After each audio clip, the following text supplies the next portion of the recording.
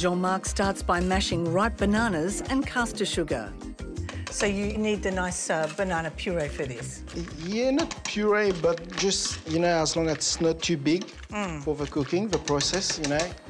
He then cooks the banana for 15 minutes and adds Parisienne essence for colour. So you need it to be a nice sort of smooth, exactly, quite thick consistency, though. Not too dry. Yeah. Lovely. Short crust? Yeah, it's called shortcrust pastry, or in French it's called pâte brisée. Yeah, I'm just going to dock the pastry, so when it's cooked, it doesn't stretch. Now I'm going to cut.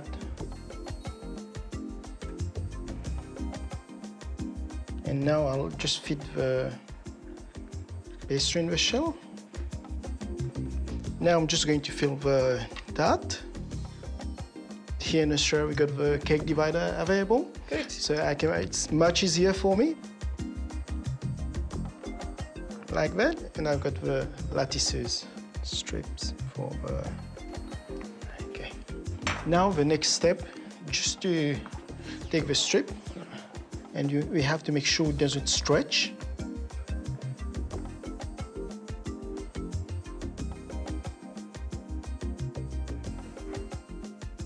The tarts are brushed with an egg wash and baked in a hot oven for 45 minutes. So that's the taste of Mauritius, eh? Taste of Mauritius, yeah, definitely.